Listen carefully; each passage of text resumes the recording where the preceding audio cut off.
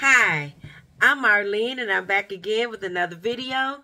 Today I'm going to be talking about some Middle Eastern fragrances that I'm loving right now. Most of them are inexpensive. Okay, as I was saying, most of them are inexpensive. A few, well, one is on the pricier side, and the other ones are reasonably priced, average price. That's what I'll say. Okay, so let's get started. Oh, before I get started, hello and welcome to my new and existing subscribers. Thank you for watching. Thank you for being consistent with me. Yes, welcome. Please like, share, subscribe. Take the time to like and subscribe right now if you haven't already done so. At the end of the video, leave me a comment. Let me know what you think. Okay. So we're going to start with Bright Peach by Maison Alhambra. Okay, this, oh my God. This is a beautiful, beautiful, beautiful, beautiful peach. It is a bit of a spicy, boozy, sweet peach. This is a fragrance that will linger on your body, but especially your clothes. And the dry down is so pretty. Of course, by the bottle, you already know what it's a dupe or is what it's trying to dupe. I don't need to get into that because this on its own is a beautiful fragrance. And I am loving this right now during the springtime. So I wanted to highlight Bright Peach. You know what? I'm going to spray these. Spray a little bit on me.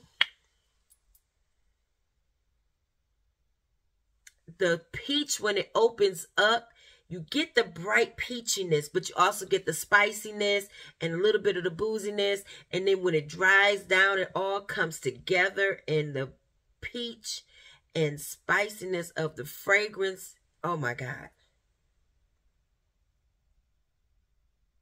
It's just a really beautiful scent. That's Bright Peach. Okay. So now I have another peachy fragrance mixed with some other notes. This one here has some florals in it. It even has a little slight creaminess in it. I didn't look up any of the notes right now. I can't remember the real notes in these fragrances. So I'm just telling you what they smell like to me. I enjoy it. This one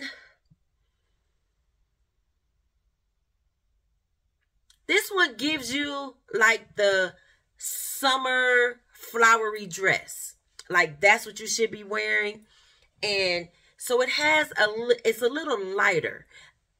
And if I'm going to, since both of these are peach fragrances, I'm going to say Bright Peach may be a little bit heavier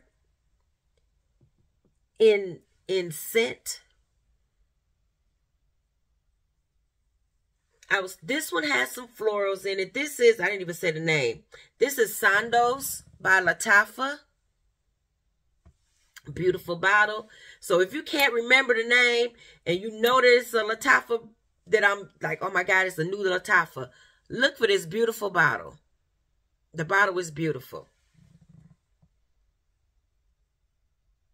It has a peachy note with some other fruits. It has a little bit of depth in it.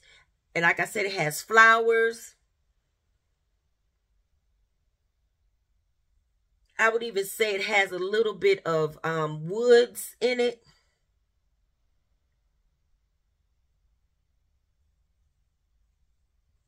It's another pretty fragrance. Easy to wear. Bright, pretty. They did say it's a dupe for something. I can't remember. I don't have it. Oh. It might be one of those Dior fragrances. The Blooming Cherie. One of those type of fragrances. One of the ones in that square bottle. I don't have any of them. So one of those. The names in my head are bunching up together, so I can't remember, but it's one of those square bottles with the bows. I believe that's what they said. It was duping one of those fragrances. I have no idea. All I know is that it smells good. Next, I have Club de Nuit Imperiale.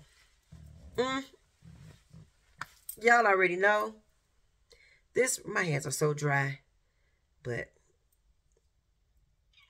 I said that in the other video. I forgot to put some lotion on, and I have some. That's gonna mess up the smell. Okay, we're gonna keep it moving, because what I have up here is a fragrant lotion. You already know. Yes, this is duping something also. This is, you know what it is. If you know this bottle, you already know what it's duping. I'm going to talk about the fragrance on its own.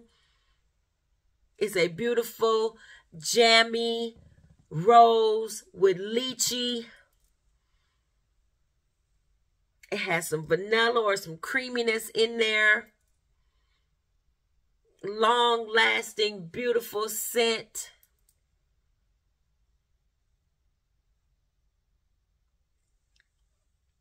It's a combination of two fragrances together, supposedly.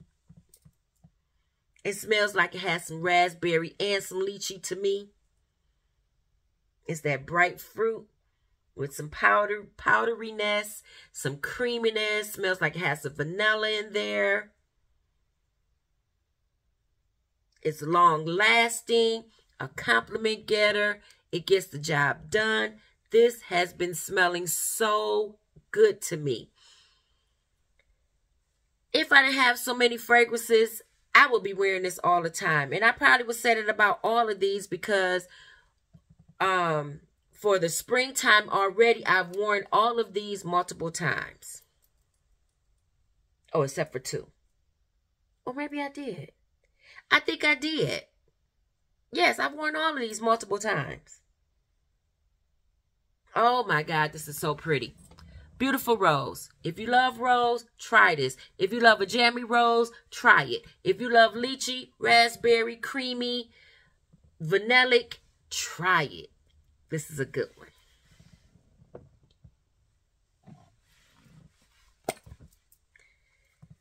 These tops are on secure, y'all. I love that because I'm always picking up fragrances by the top, and I can have stuff crashing when the top doesn't fit. This is another good one. I'm telling you, these fragrances are the bomb. This is Lattafa Ansaam Gold. That's this bottle. So pretty. This is a sweet, creamy, powdery. It may be marshmallow, orange blossom type fragrance. Of course, it's supposed to be a dupe of something else. But it's just pretty. It's just pretty and comforting. It's like a fragrance you can put on at any time. You can sleep in this. It's like it dries down enough where you can sleep in it, and then it's fragrant enough where you can wear it in the daytime and smell wonderful. It's some orange, like I said, it's orange blossom, vanilla, maybe some type of whipped or marshmallow type of note with it.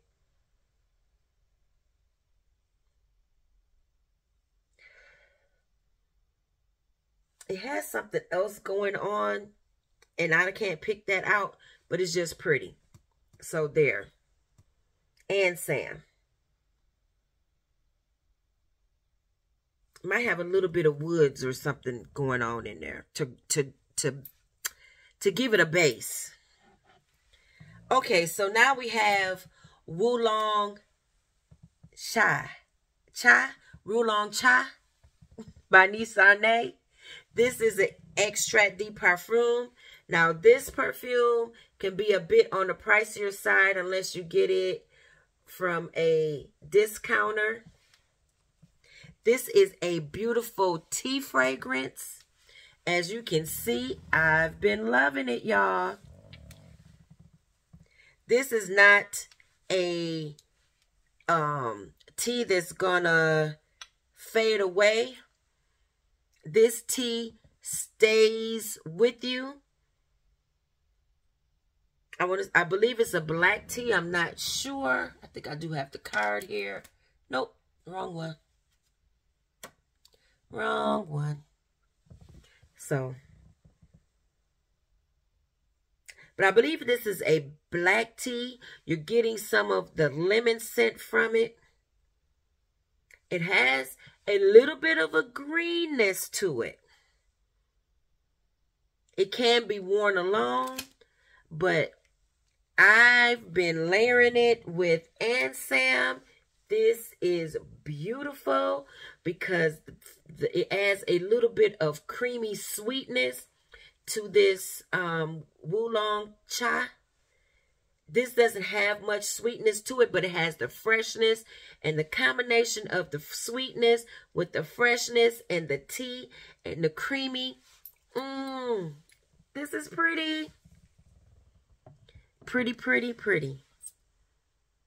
But just on their own, individually, both of these fragrances are nice.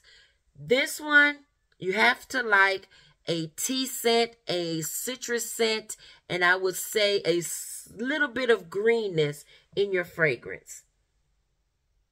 Because it's going to give you that freshness. So that's Nishane Wūlóng Cha.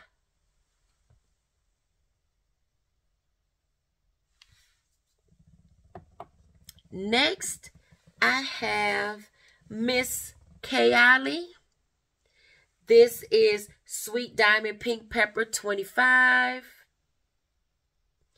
Beautiful bottle, beautiful fragrance. I wore this, got my whole rose or spicy rose life. So pretty. This is a bit powdery. Ooh, sweet, jammy, spicy rose. If you like that type of scent, I'm sure you would like Kayali, just as with the Club de Nuit. They both have that, a bit of a spicy, jammy rose. Now, what I will say, now that I'm smelling them side by side, Kayali isn't as fruity. Let me say the name. Sweet Diamond is not as fruity as Club de Nuit.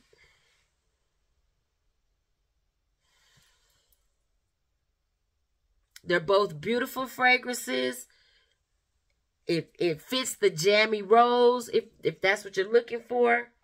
But if you want the fruitiness, go with Club de Nuit Imperiale. But if you just want that sweet, jammy, spicy rose, pick up Sweet Diamond Pink Pepper. Pink Pepper.